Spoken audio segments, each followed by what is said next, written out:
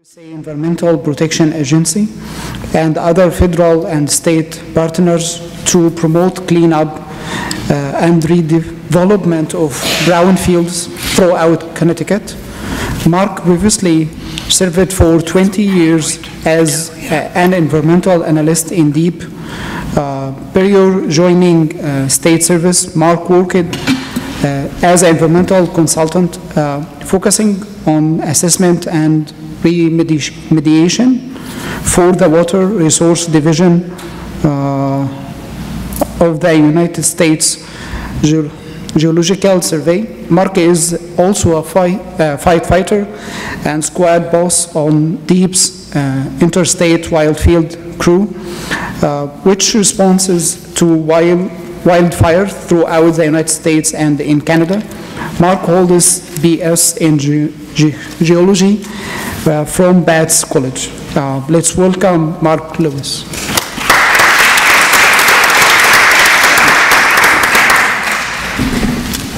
Thank you. We were asked to talk a little bit about what our organization does, and I've worked for about 25 years for the Connecticut Department of Energy and Environmental Protection. I would describe us as a full-service environmental agency. It probably is not a department in state government that has more breadth and scope to what they do. We do everything from regulating the environment to we have charge of state parks, we have charge of wildlife and fish, and about 4 years ago they added energy to the Department of Environmental Protection. So now we're the Department of Energy and Environmental Protection, and one of our responsibilities is providing for more clean energy and just regulating energy. I'm going to talk today, though, about a particular project that I think has been really rewarding to be involved with down in New Haven. First of all, in the context of environmental justice, we have a policy on environmental justice which, to summarize this, it basically says that nobody should be disproportionately impacted by the negative environmental impacts or environmental effects of things, and everybody should equally share in the rewards of the good things that come from the environment. It's much more formal than that, and it's backed up by legislation, but that is what it says boiled down. The Environmental Justice Program, which I am not a part of, but I work very closely with, works to help minority communities be less impacted by environmental problems, to share more in the rewards of environmental benefits. And there are statutes that say, for example, when a waste facility is going to be located in an environmental justice community, which tends to be places like Bridgeport, New Haven, Hartford, Waterbury, that the local people need to have input into the decision-making on the permit for that. And if that means having a translator there that speaks whatever language needs to be spoken, we will do that. And Edith Pastana is our environmental justice coordinator. I'm actually kind of pinch hitting for Edith because her daughter is graduating from high school tonight. And Doris Johnson is our other environmental justice person. There's only two of them to do a very big job. We have found a partnership with the Beulah Land Development Corporation in New Haven, which is a faith-based organization that is associated with the Pentecostal Church in the Dixwell neighborhood of New Haven. Is anybody not familiar with New Haven, at least generally? Okay, this is a area of New Haven that is fairly poor. It's predominantly African American, and it is located right near what used to be the Winchester Arms Factory, which went out of business probably 30 or 40 years ago and left a big hole in the environment. Well, the Beulah Land Development Corporation was founded about 20 years ago to clean up contaminated properties one at a time, and they have been doing great work in the neighborhood, buying houses, some of which were crack houses and things like that, and cleaning them up and selling them to local residents and working with those local residents to help them be responsible homeowners. The latest project that they've taken on is not just a single house, but they bought an old gas station about 10 years ago, and they're going to clean that gas station up, and they're going to buy 2 more properties that go along with it, and they're going to develop that into about 70 units of affordable housing. This is at 340 Dixwell Avenue in New Haven. Dixwell Avenue is one of the main drags that leads from downtown New Haven out to the suburbs of Hamden and Cheshire, which is a little bit further out. And the main property, which is 340 Dixwell Avenue on the right-hand side of your screen, was a gas station and dry cleaner. And like I said, Beulah bought it about 10 years ago. They have done a great deal of assessment work on the site, and they plan to clean it up using grants from the state and from the city of New Haven. The property in the middle is a residence that was also a barber shop, and the property on the left-hand side of your screen was an auto body shop, which the city of New Haven is currently using for educational purposes, but the city is going to sell that also to them. They're going to knock down the 2 remaining buildings, and they're going to build what I think is a really neat 70-unit apartment building that's going to use what they call mass timber construction. Mass timber is using, instead of building things out of 2x4s on site with hammer and nails, you use lumber that is built in a factory someplace. It can be built to really any shape, and then it's assembled on site. And it's all laminated together like plywood, only thicker. And one of the benefits of this is that they're going to train local people in jobs in mass timber.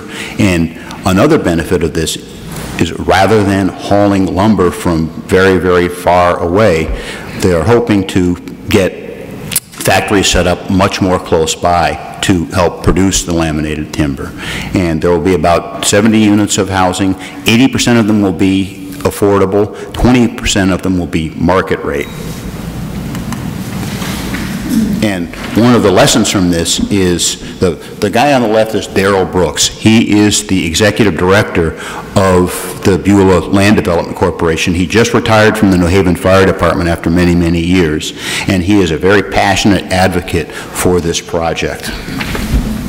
And they had a meeting back about a month ago to introduce this project to local residents. And you can see the gentleman on the right, just look at the expression on his face at how happy and enthusiastic he is. I mean, I think that kind of says it all. This is a community that has been underserved and underrepresented for years and years, and this is going to be transformative in this neighborhood. Some of the lessons that come from not just this project, but Brownfields projects in general. I won't read these all out, but if you were to summarize these all sound a lot to me like the beliefs of the major religions of Christianity, Islam, Judaism, and really to treat others with respect and be respectful to yourself, be respectful to the environment. And something that I just added this morning was be optimistic. You can't do this kind of work unless you are an optimist. There's all kinds of bad things happening in the world, admittedly, but you can either be a glasses half empty person or you can be a glasses half full person. Having optimism is tremendously helpful in this, and just engaging the community. And something I didn't put in the slides, but I will say to you, is that if you're trying to engage community, one of the best things that you can do is to serve food to people. And I say that as a person that loves to eat. I appreciated the meal here, but I say that in all seriousness, because if you break bread with people, it can really bridge barriers, and it can make people much more willing to talk to one another. And this is the contact information for me and for my colleagues, Edith and Doris, and I'd be happy to answer any questions if you have questions in the future.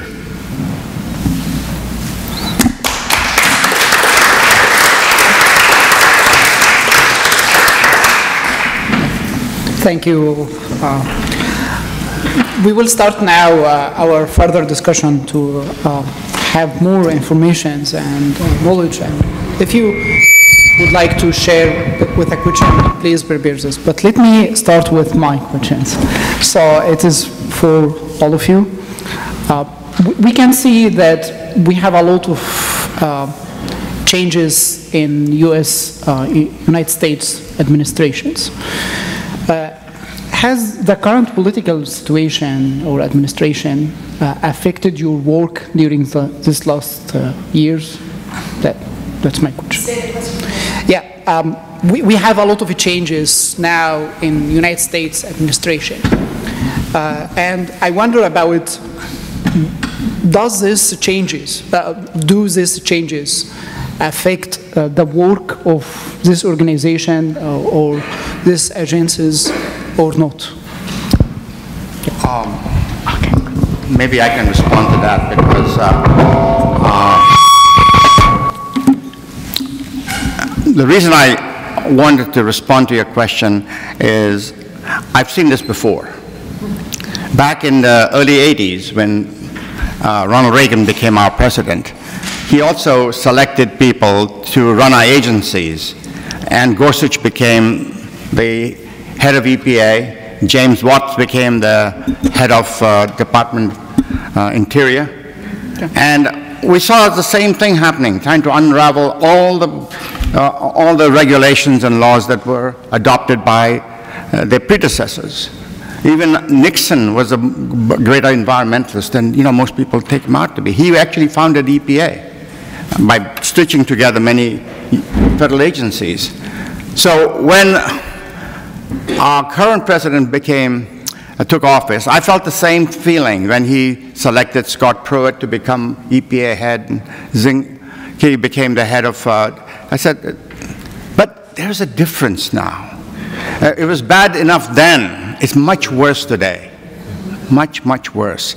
I kept hoping that history will repeat itself because I worked for an organization in NRDC back in the early 80s, and we were, a group of scientists and environmental lawyers. We brought a lot of lawsuits. We stopped some of the worst, you might say, acts by the federal agency then. We don't see that today. I mean, it's also happening. People don't realize how many lawsuits have been filed by environmental organizations to stop. You cannot unravel a regulation once in place because you have got to go to something called the Administrative Procedures Act, which means you have to have hearings, you have to go through the whole process. So there are ways to stop the worst of it. But the feeling in this country right now, and I'm not sure this is working anymore, is one of, well, you were saying about, don't be optimistic, and I agree with that. In fact, I wrote something down here earlier. I thought I might have to project myself. Acting urgently as if what we do still matters, not giving into despair. I wanted to make sure that that point got across. Even though things look bleak, don't give into despair. And everything, little things you do, recycling or whatever you do, it all still matters. It still is important for you to do that nevertheless. So that's one point I want to make. I'd love to follow up on that and also add that I think one of the important roles of faith communities here is to draw on the spiritual disciplines and wisdom of our tradition to sustain ourselves in what is and has been a long fight. In my tradition, the terms are faith, hope, and love. It is very important, I think, for us as the faith community to be engaged on that level. It has affected our work on the state level, and I want to sort of underscore a point that was made here, because I worked as a lawyer for the Massachusetts Department of Environmental Protection during the George W. Bush administration, where the government was literally owned lock, stock, and barrel by the energy industry. It wasn't as bad as it is now, but the work at the state and the local level goes on through all of that. And there are many lawsuits, as we in Massachusetts sued the federal government then to block transboundary pollution, and the states just won another suit against the EPA last week. And there are many, many lawsuits throughout the country, including on the withdrawal from the Paris Accord. The main way that it has affected us is it's created a greater sense of urgency at the state and local level, and it has generated more of a response from the faith communities and the local activists. Now, every state's going to be a little bit different, in Massachusetts, the head of my denomination, the United Church of Christ, has been arrested multiple times, including circling the White House in opposition to the Keystone Pipeline. And the United Church of Christ has just joined with the Connecticut and Rhode Island conferences and formed a nonprofit organization for the explicit purpose of promoting a progressive agenda. So the faith community is stepping up. You know, as I said, we are now working to engage the Catholic Church as much as possible. The other faith communities are stepping up. And I think what we need to do is take advantage of this energy and build coalitions, broader coalitions than the coalitions that we already have, because this is going to be a bottom-up change. Yes. Okay? So, you know, like I said, I worked as a lawyer in the state bureaucracy, so I'm familiar with that world, and we did good work there, and I did enforcement cases against British Petroleum, General Motors, Terrelitz, Swarovski. That work continues, but this is going to need to be a bottom-up process, which is why we're doing more community organization, and we need to work together across lines that in the past have divided us. Yes. I want to say I agree with you 100% on that. Not too long ago, the group Eco America, you may have heard of Eco America. Eco America did a poll and found that it's between 10 and 13% of individuals within congregations in the United States have heard the word climate change mentioned, period. That's it. So we're talking 87 to 90% of congregations in the United States, they do not talk about it. This is, you know, this is the existential crisis. We have never faced this before as human beings. I'm not optimistic. I'm hopeful, but I'm not optimistic. But for me, it's the urgency. It's the urgency. And I'm a local pastor. I've been a pastor for 35 years. And I know you know, pastors get flack for preaching on controversial things. Look, this is life and death. And it's, you know, earth is our home. It's the only one we got. And we are earthlings. And we're connected all one to another. And so climate change, species extinction, the spread of toxins, it affects everything, and it affects us. And so I would say with the election, it's the urgency in many congregations has increased, but in many they still don't talk about it. Not to hog the mic, but let me just say, I think it has generated some more discouragement and despair, and that's, as I said before, why I think our role in the faith community, where our traditions, certainly in the Judeo-Christian Islamic tradition, it's one of, you know, being freed from slavery and oppression, and helping the foreigner and the oppressed is really important for us to step forward and take the lead. Mark? I would agree with the other speakers about the events of the last year and a half or 2 years creating a greater sense of urgency. I would say, however, that if you don't know Gina McCarthy, who was the head of the Environmental Protection Agency under the last part of the Obama administration, before she worked at EPA, she was our commissioner at the Department of Environmental Protection. And she was a pretty exceptional leader, a very, very inspiring person. If you need a shot of optimism, just listen to one of Gina's speeches. And about 2 or 3 months ago, she was back in Connecticut speaking, and she now works at Harvard. And her take on all of this was, first of all, being around young people at a place like Harvard is very inspiring. She says that the young people are not going to put up with all of the baloney that's going on. And like a lot of movements that have come before the environmental movement, it starts with young people. She also says that all of the stuff that's going on is creating that sense of urgency.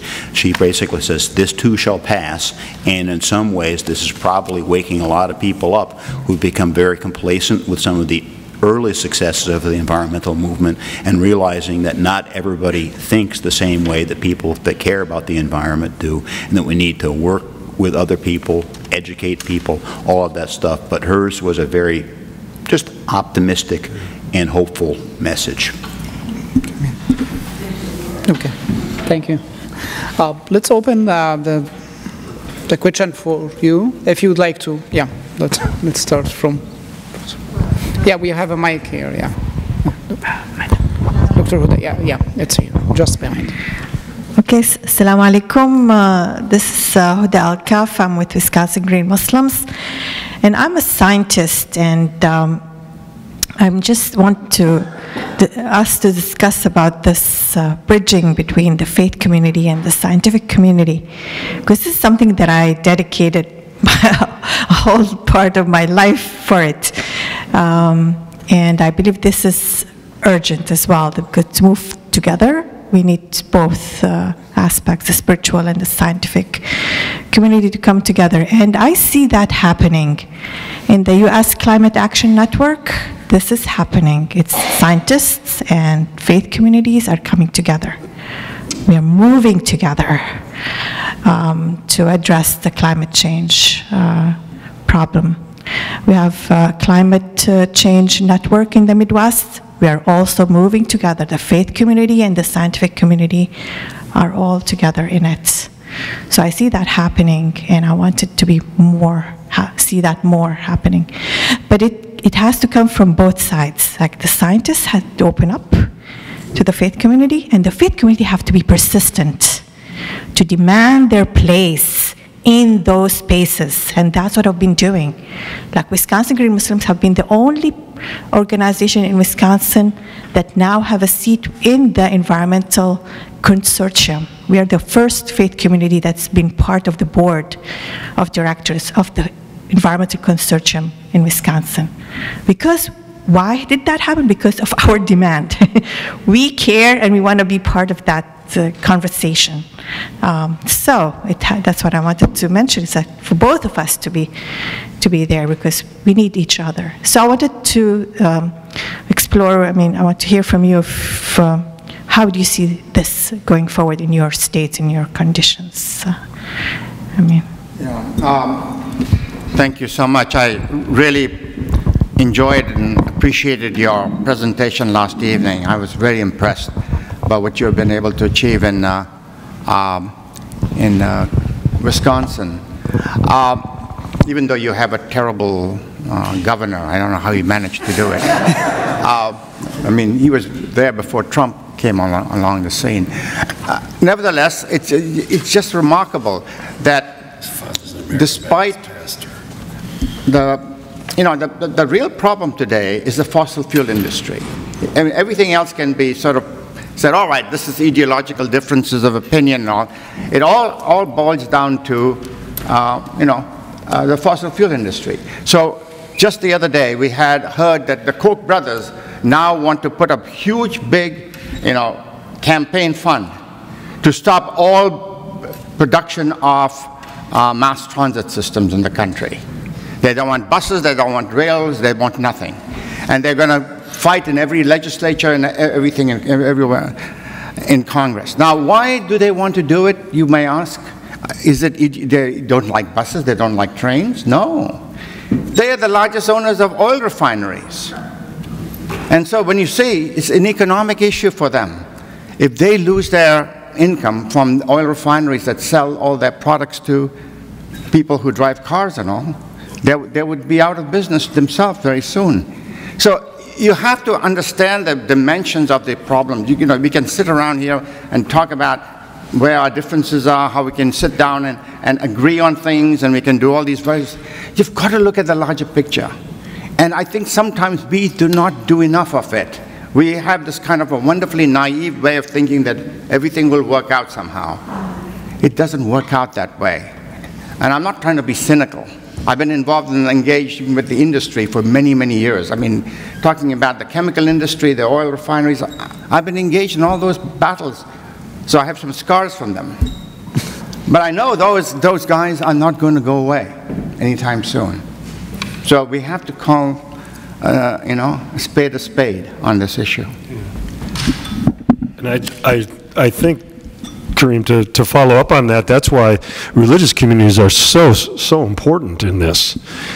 The Koch brothers, kind of rule the state of Kansas, along with others. My own denomination, American Baptist, we've got 300 churches in Kansas. Now, most of them are very small, and most of them are ultra conservatives. But we're re-energizing our American Baptist Creation Justice Network to try to get into congregations and to motivate them to speak from their moral, ethical, and spiritual perspective. Because what Karim is describing, what the Koch brothers is doing, is just immoral. It is absolutely horrendous. It is anti-religious. I won't, never mind.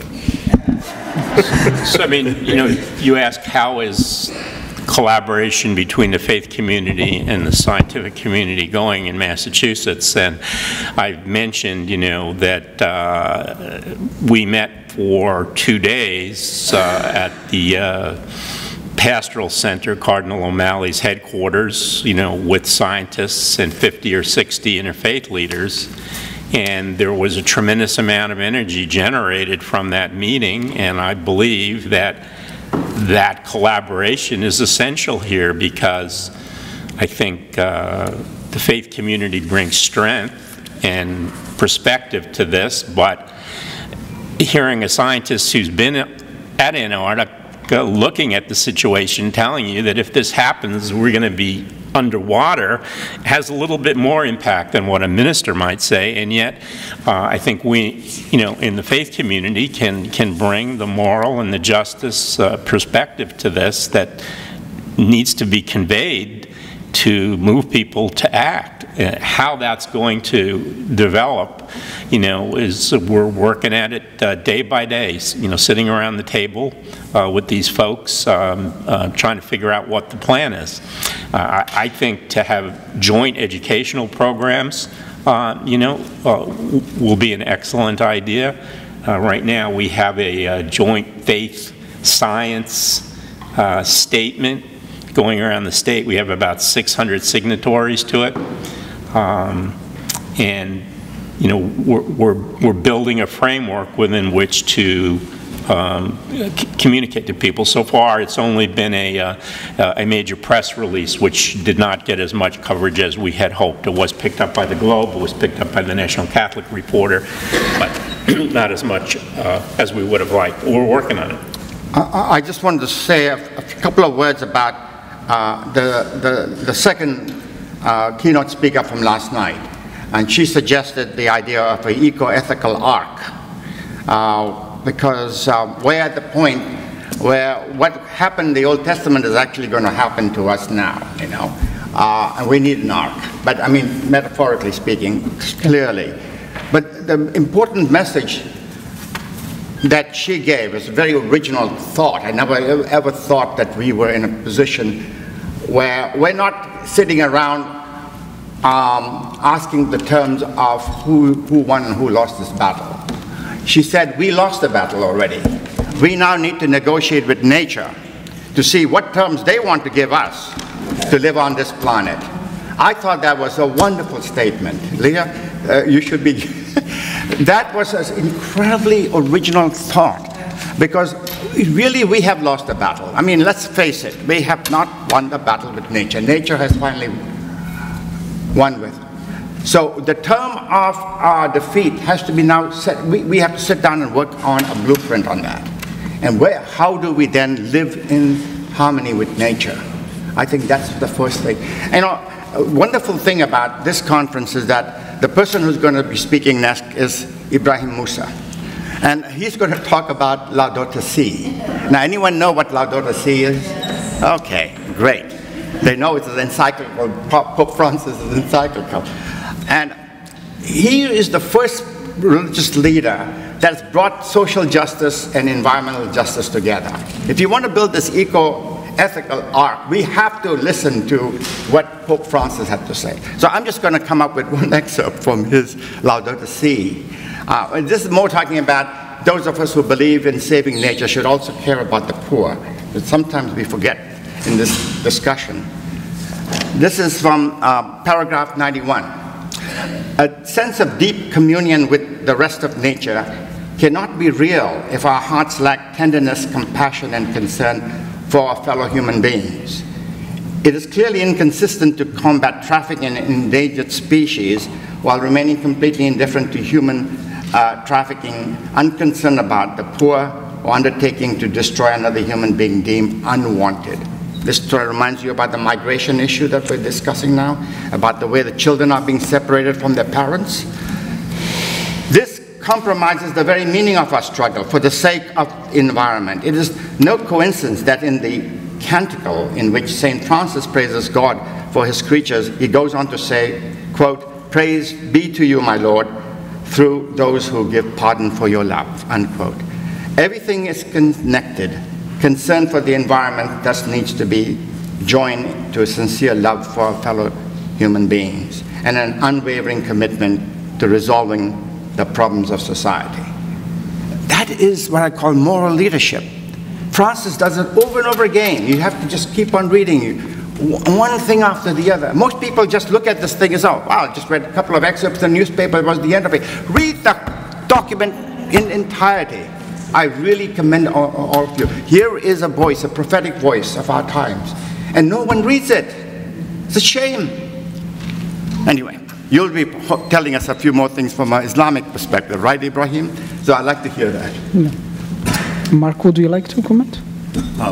Sure. I think from my perspective, I look at it from a practical point of view, is that we are willing to work with anybody that can help us to advance our mission of protecting human health and the environment. And as you just kind of referenced, they are one and the same, really. And in a lot of communities, mosques and synagogues and churches and what are other houses of worship have tremendous standing in the community still. I think especially when some of the other traditional organizations in life, like civic organizations, have broken down, it's all the more important to also go back to one of the other speakers who spoke as a chaplain about meeting people where they are, just going to people where they are. And we found that, especially in Bridgeport, New Haven, Hartford, and places that are environmental justice communities, that churches are tremendous allies in bridging that gap between scientists and just regular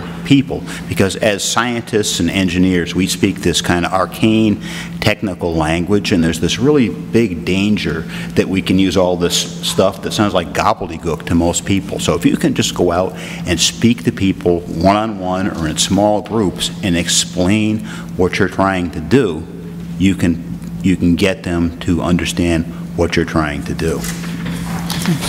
And it just brings to mind a little article in this morning's Globe that was talking about the latest report that came out about climate change, and I don't even remember what it is. There's one every day.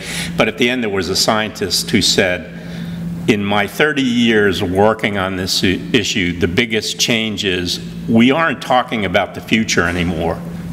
We're talking about now. And anybody who lived through the winter should realize this. Anybody who's been to the Cape, I worked on coastal erosion cases for about 10 years. Let me tell you, it breaks my heart when I go to the Cape and see what's happened to those beaches. So I thought that was a plain English encapsulation of what's changed. What other people say is what used to be the best case scenario is now the worst case scenario, and this is what John Holdren said a week ago. It's gotten worse than we thought it was going to get. Doesn't mean we can't respond to it, but we have to do it together and have to do it boldly. What's very frightening for people who looked at the climate change issue, to just pick up on what you just said and what John Holdren had just said. All the scientists who have looked at the issue of climate change underestimated how severe the problem is going to be. They did not overstate their case. They weren't playing wolf-wolf with us. This is the tragic thing about it, is that look at all the projections of when the melting is going to happen, when the Arctic ice is going to go. Everything has gone beyond the first standard deviation. We have been projecting it wrongly because we were trying not to look at nonlinear effects. Everything was linear. We didn't want to look at all the feedback loops that were occurring because we could not do, because that would have been overstating your case, right? So we try to be conservative. We try to be very conservative, and turns out to be that we were erring on the side of being too conservative. Okay. Let's move to another question. Yeah. Hi, I have a statement and a question. So, you know, I'm an alumni of this institution, Hartford Seminary. And I understand what you're saying about the faith communities, but I've over the years identified as a Buddhist, a Unitarian, an agnostic, and sometimes an atheist. And you know, so the question of faith is an active one for me, and I don't show up necessarily in congregation. So I hope that, you know, when we talk about people of faith and morality, that we really think about not just the three major Judaic religions. My other concern is that I live here in Hartford, and I'm on the Hartford's Environment Commission. I understand what it means to think locally, and it seems like that's part of what we will need to survive. At the same time, though, the question is, how do we reach out to other countries across this planet who are so far ahead of the United States in terms of recognizing the problem and addressing it?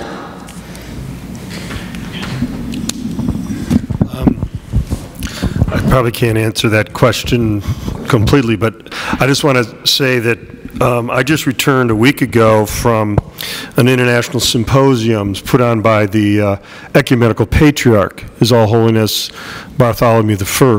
It was in Greece.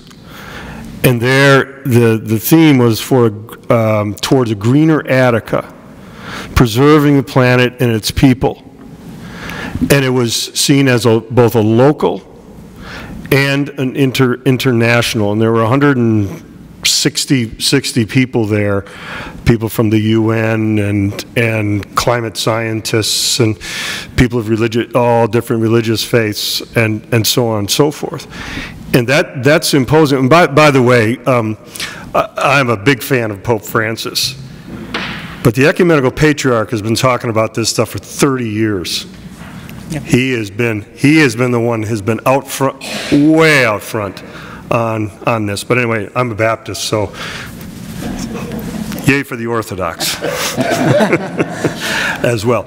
But these kinds of conversations need to happen all the time because it is both local and it's international. The refugee crisis, as we heard from the director of the High Commission on the UN High Commission on Refugees, he said, it is a flood now, and it is going to be an enormous flood of refugees. Greece has 1 million refugees. The total population of Greece is 11 million people. And so how are we going to, manage that? Do you manage your borders with compassion, as Philippe Leclerc said, or do you militarize it? And this is why we need to talk to other countries, because we want to militarize ours, or we have. Let's be honest. Let's be honest with it. So we just need to have these kinds of conversations with a variety of different perspectives, not just religious folks together or just scientific folks. We had economists were there too, Jeffrey Sachs from the Earth Institute and Columbia University, and other economists. We need to bring all these people together on a very regular basis. Yeah, and to look at, and to make sure we do not forget that, as, let's see, I got the quote here, a woman from Greece, from the World Human Forum, if you want to change the world, it will not come from the top down, change comes from the bottom up. That's somebody from Greece, I'm sorry. I'd just like to ask a question. Which agency in the United States today is most concerned about climate change? Which federal agency? Did anyone venture a guess on this? Defense. No, you're not supposed to say anything. Oh, I'm not supposed to say anything. No, I want to hear the audience. That's right, the Defense Department. You know why? This is a national security issue. They understand.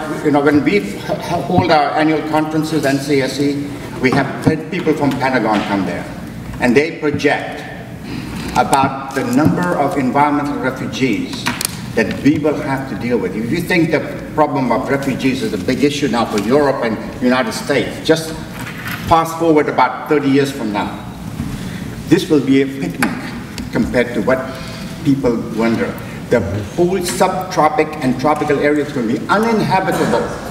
I have relatives who live in Pakistan. They are living under temperature of 120, 130 degrees almost daily. Many parts, they have major floods in the Indus Valley just 2-3 years ago. 14 million people were displaced. Where are all these people going to go? My question is, that's just one country. The same thing is true of India, where there's a tremendous amount of heat waves going on. We're lucky we're living in a part of the world where we don't have that kind of heat waves yet. So that is a major issue. So you're right, we have to talk across national boundaries. This is not going to go, this issue is not going to go away, it's only going to get worse. In all the different sectors. Yeah.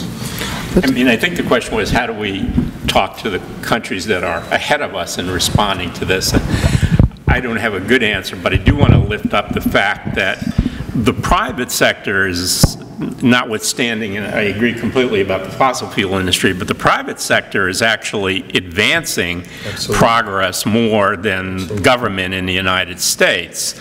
They're driving a lot of the renewable energy improvements.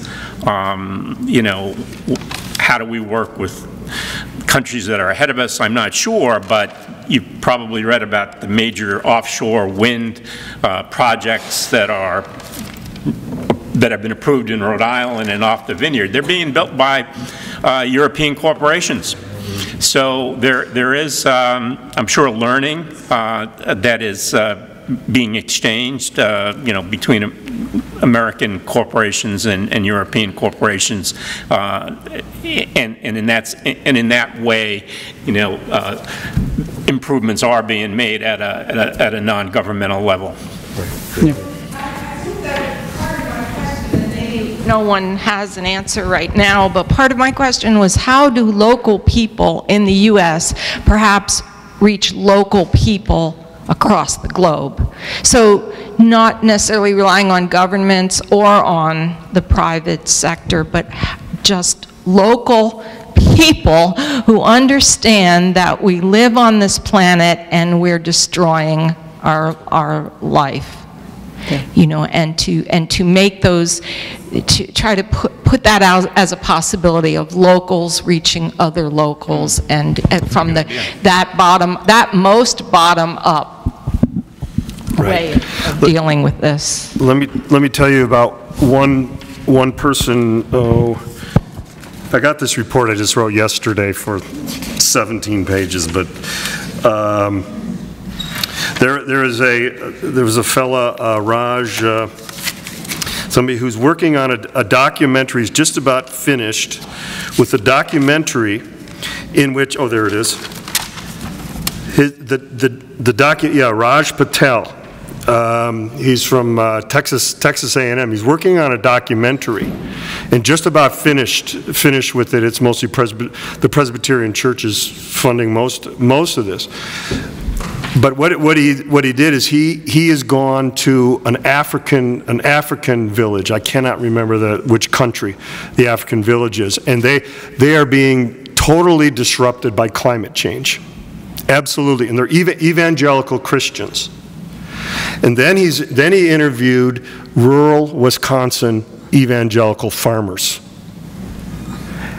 and then he brought the 4 people from Africa over to Wisconsin to have a conversation. And they're having this conversation. They both speak the same religious language, the evangelical kind of language. But the Wisconsin says, well, there's, I don't really believe in climate change, besides God will take care of everything because God's in charge. And of course the African people are going, but our lives are being destroyed right now. So that's one example of local to local from, world away. And, a lot of us, we go on, mission trips, whatever we call those, to overseas. Those are very local to very local. So, yeah. Just one example. Yeah, I would like to take more questions, so we can have like 1 or 2 comments from the panelists on each question. So you can choose whatever. Okay, so let's have, go ahead. Einstein said when you're faced with a problem, you're not going to get out of it by using the same tools that got you there. I applaud the use of local resources to rebuild a community in New Haven. We got here with a series of financial instruments that destroyed the rural communities in the U.S. It's called the Adaptive Program for Agriculture. And then people like John Perkins, who wrote the Confessions of an Economic Hitman, carried it worldwide. This goes to the source of the immigration and to the source of the habitat destruction, because the corporations that John Perkins fronted for have taken the land that was released and done whatever. We buy bananas from United Fruit. I suggest that being local and taking Einstein into account, that we work as churches to get off the water-based sewage economy, that we think about using things like charcoal, which we can make near or on the property of our churches for both heat and electrical power as a filter. Everyone knows about water filters that you screw on the tap. Well, that's a carbon filter. You may not know about biochar, which is that filter which is filled with both nutrients and soil bacteria. But this is something that I'm encouraging you to make mistakes with. I'm really concerned that people have come here thinking that there is a magic bullet, and I don't think that solar energy is the only magic bullet, but we definitely need to help local people to look carefully at what works there and get the state out of our hair and the larger government out of our hair where they aren't needed. Thank you. Yeah. Mark, would you like to comment on this? Well, I know a little bit about biochar, but you mentioned a moment ago that private industry is moving ahead regardless of what the government may or may not be doing. And in many ways it's true. You mentioned solar energy is not the panacea, but there are many other kinds of renewables besides solar.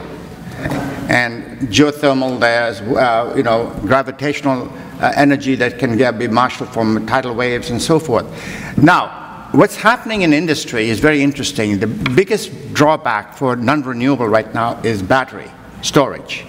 And that technology is about to go through a major breakthrough.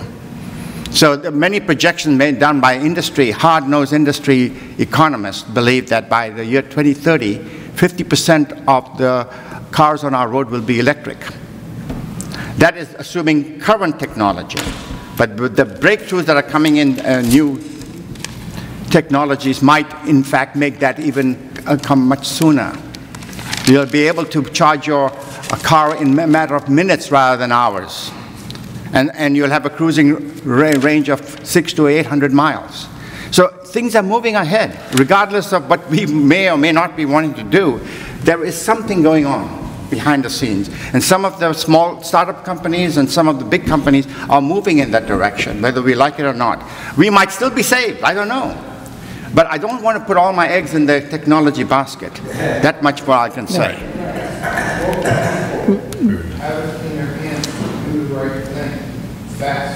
Yeah. Yeah. We can. Anyway. Yeah, we can take one more question and last.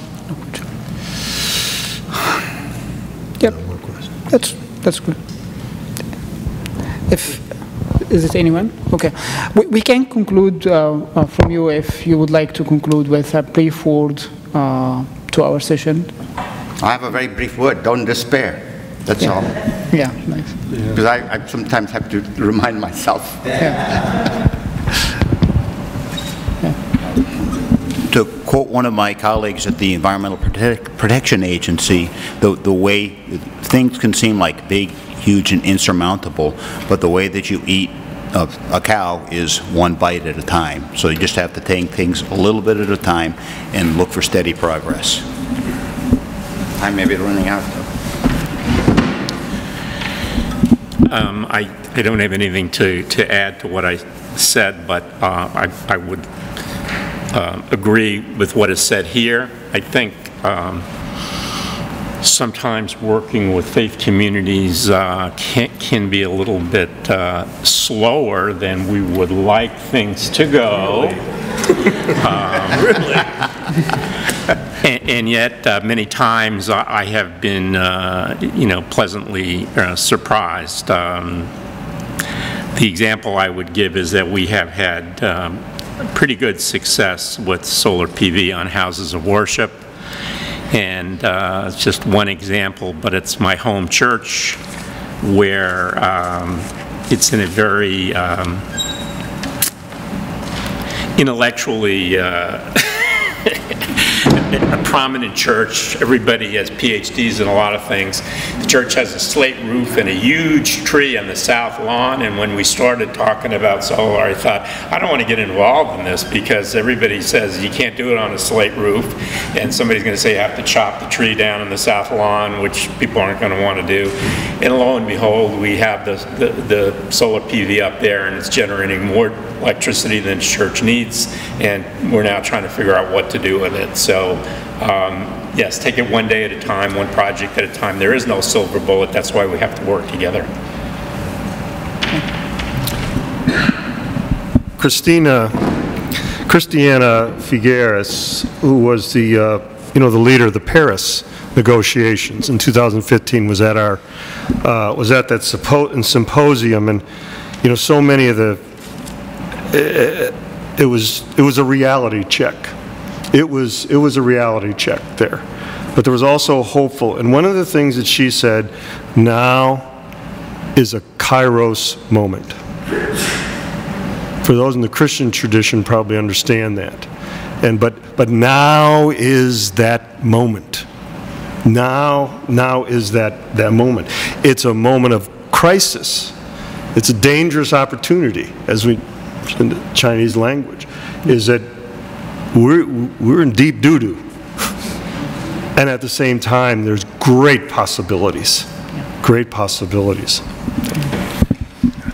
At the end, I would like to thank our panelists, Tom, Vincent, Karim, and Mark. And would like to thank you for listening. And we will have now a 15 minutes break, and we will come back to our the presentation of our keynote, Dr. Ibrahim Musa, at 7:30. And now, if anyone would like to pray Asr, it's available. We have a prayer place in the chapel, if you would like to use this place. Thank you. Thank you.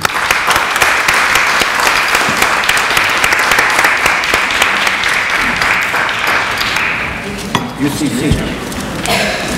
My wife is